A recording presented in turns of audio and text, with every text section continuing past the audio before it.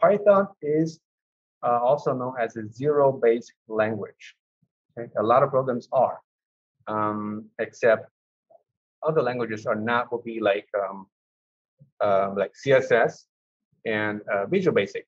Those are one-based language. Okay? Zero-based language because we count the position of a character or a word in the list from the index of 0. That's why it's called zero-based.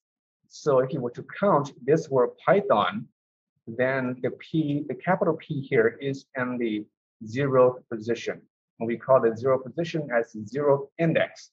And this is really important to understand also later on when we start looping through a list of letters or words or data. Okay, so 0 is always the first position, and for all zero-based language. Okay, so that's what that means.